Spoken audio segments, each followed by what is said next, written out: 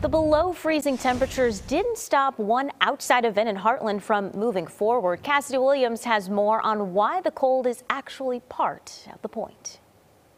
For 2 straight nights, this is the home for members of American Legion Post 294. The cardboard drawing attention to a sometimes overlooked issue. Watch out, don't burn your pants, bro. You're not going to burn my pants. This is our 3rd year of doing this. Standing out in the cold is becoming tradition for Post 294.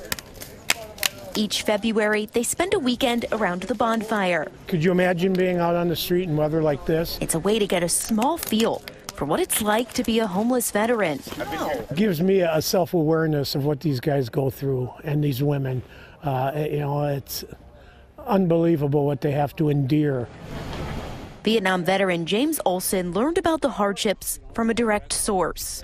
My wife and I took a homeless veteran in maybe 3 years ago. He was so grateful for everything. He had a lot of pride, and he, I guess, enlightened me and my wife to know that there was thousands more like him out there in our country that needed help. It's part of the reason Olson keeps coming back. Last year, the event raised almost $40,000. The goal is to help as many veterans as possible. They will be out here collecting donations through Sunday at noon. Reporting from Hartland, Cassidy Williams, FOX 6 News. Now, the money raised goes to the Milwaukee Homeless Veterans Initiative and the Wisconsin Veterans Outreach.